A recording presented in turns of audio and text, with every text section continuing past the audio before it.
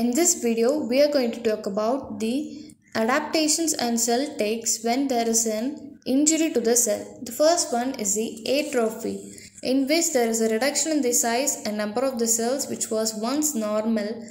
And then the second one is the hyperplasia, in which there is an increase in the size of the parenchymal cells resulting in enlargement of the organ or the tissue.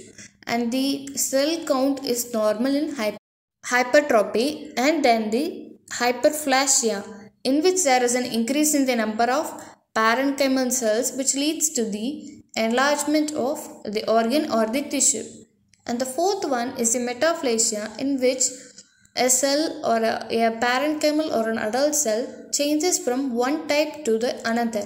Usually this is a reversible change. And then the fifth one is the dysplasia, in which there are a lot of cytological changes that takes place within this cell. It is usually accompanied by metaplasia and hyperplasia. And this dysplasia is also called as atypical hyperplasia. These are the adaptive cell changes taken during a cell injury.